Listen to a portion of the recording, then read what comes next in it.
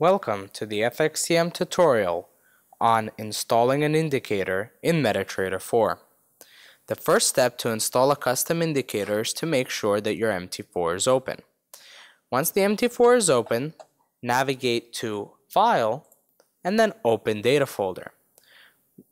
Once the data folder opens, go ahead and close the MetaTrader4 platform. In the data folder, navigate to the folder called MQL4 and then Indicators. Copy your custom indicator into this folder. Once the custom indicator is copied, you may close the folder. The next step is to reopen the MetaTrader4. Once the MetaTrader4 reopens, you can then find your indicator by going to Insert, Indicators, and looking for it under the Custom section.